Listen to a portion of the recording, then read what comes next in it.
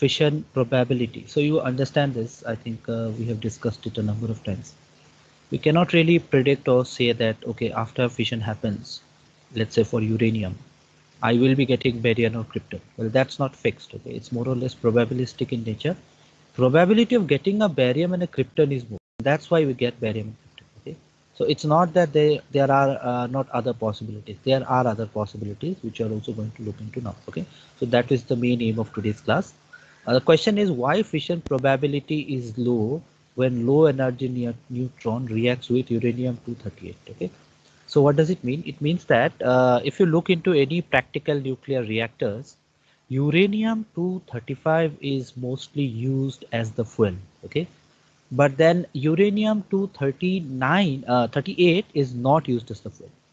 Okay, so if we consider that, we do understand that uranium 235 is like more popular as a nuclear fuel rather than uranium 230. The question is why. Okay, and that is what we are going to find an answer to today. Okay, now this is also again very descriptive, but then we are not going into all detail. I think it will be really difficult for us to cover the syllabus if we go that fast.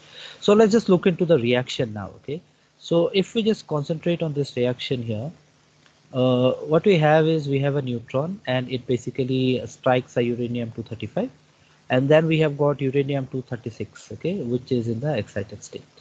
Okay, so we do have an element and we have got one more element and some neutron. Okay, so nu is usually nothing but the number of neutrons that we are talking about. So if you remember a typical nuclear reaction, this nu value might be 3. There will be 3 neutrons, okay, but it's not mandatory. There are reactions where you might get 2 neutron or just a single neutron which is coming out of the reaction. Okay, now an important point to note here is that when uranium 235 is hit by neutron, this uranium 236 will be in the excited state so that it becomes fissionable.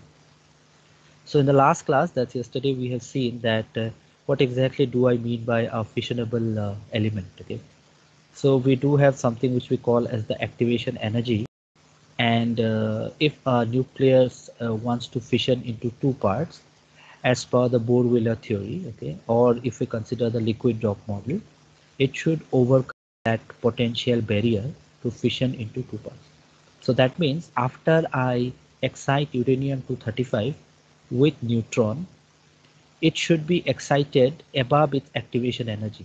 That means it should be sufficiently, the energy should be sufficiently high so that it can overcome the activation energy, and then it will break into 2. Okay, so let's just have a look here. What happens is that in general, if we find out the Q value for this reaction, so I'm just concentrating on this particular reaction. Okay, so if I concentrate on this reaction, the Q value is nothing but n plus 2.5u. Okay, so this mass plus this mass into c square minus the product that we get, uranium 236, right? That's good. So if we just do the calculation, we have done these calculations before, so you will get the answer to be approximately 6.6 MeV. That means the uranium 236 that we are talking about has got this much of energy. Okay, now if the potential barrier is lower than this, okay, or the activation energy is lower than this, so it was observed experimentally that the activation energy for uranium 236 is actually 6.2 MeV. Okay, so I'm just taking a typical value. See, this activation energy can also be done, the calculation can be done for this. Okay, now there are different models for finding out the activation energy. Depending on that model, we can have different values. So in some book, if you find the activation energy to be somewhere, let's say 5.8, that might not be wrong as well, because they might have considered a different model altogether. People are still doing research in this field also. So see, the activation energy is 6.2 MeV. That 236 wants to break into 2 different nuclei, it should have an energy greater than 6.2 MeV. That is the meaning of activation energy here. Okay, but if we see, the Q value is 6.6 MeV, so that means it's already greater than 6.2 MeV. That means this uranium 236 does not have to undergo, okay, or does not have to overcome any kind of potential barrier to break into 2. Okay, and that is why it is readily fissionable. So the term is readily fissionable. Okay, and another term might be fissile material. Okay, it's a fissile material. So what we say is that uranium-236 is basically at a higher energy, okay, state obviously, compared to the activation energy. So some of you are interested in knowing how to write it down, then you can probably write this sentence, okay. So I'll explain. I obviously am going to explain it longer, but then for writing purpose, I think this sentence should help, okay. So you see that the uranium-236 will always be at a higher energy compared to the activation energy of 6.2 MeV. So you can remember this to be around 6. So even if you write down 5.9 or 6 in your exam, it is acceptable, not a problem, okay. It's not like it's a very strict boundary. And I hope you understand that when I say million electron volt, I'm talking about 10 to the power 9.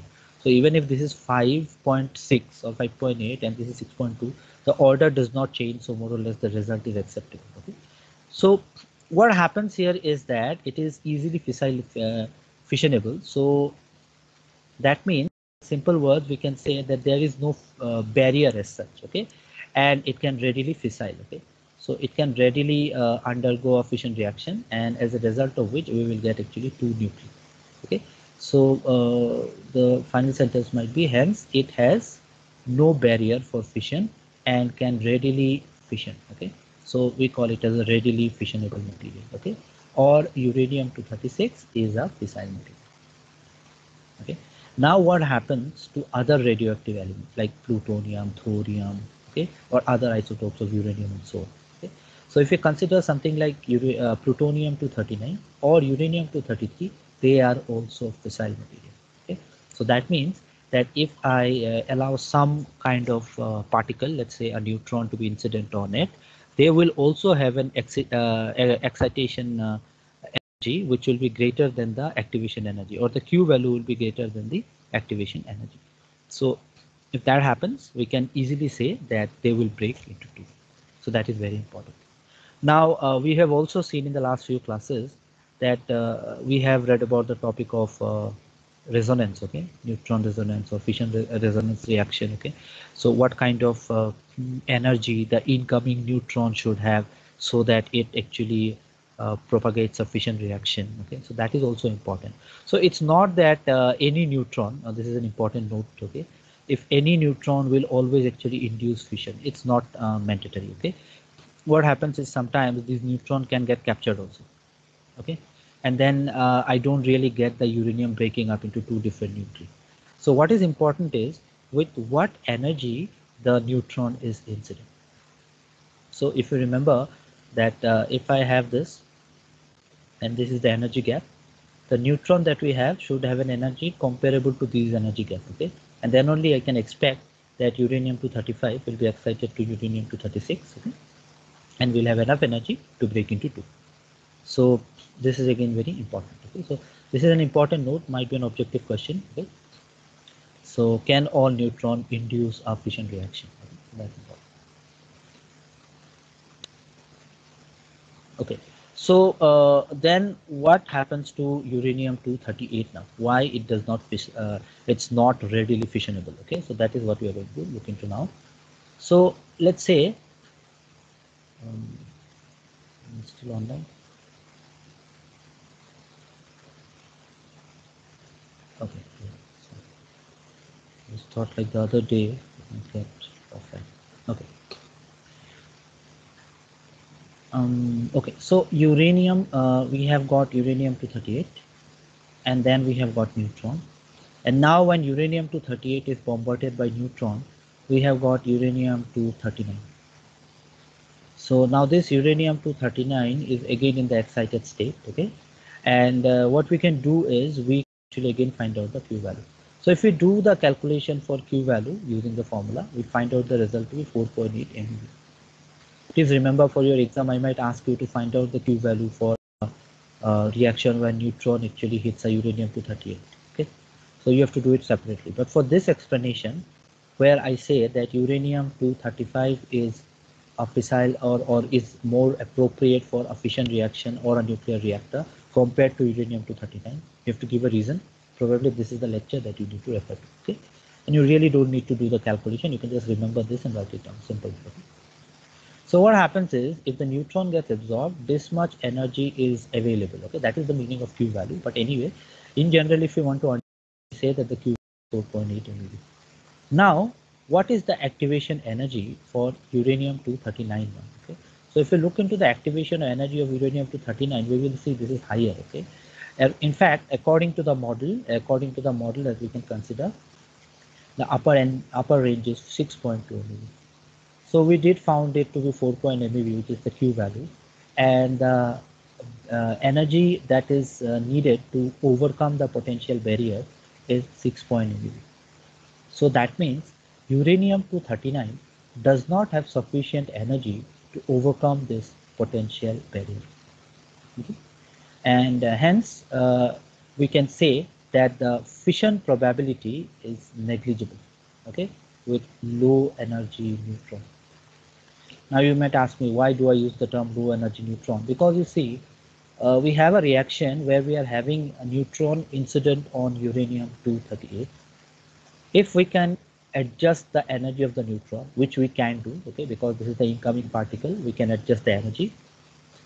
Based on that energy, it will actually give or it can actually engineer the energy that is available for uranium-239.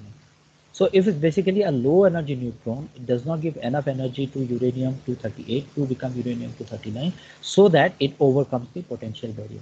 So we are considering a low energy neutron here, okay? So that is very important.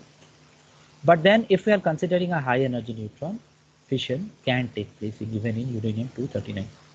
So do nuclear reactors uranium-238 used uranium-238 for fission process? The answer is yes, but then you need a higher energy neutron.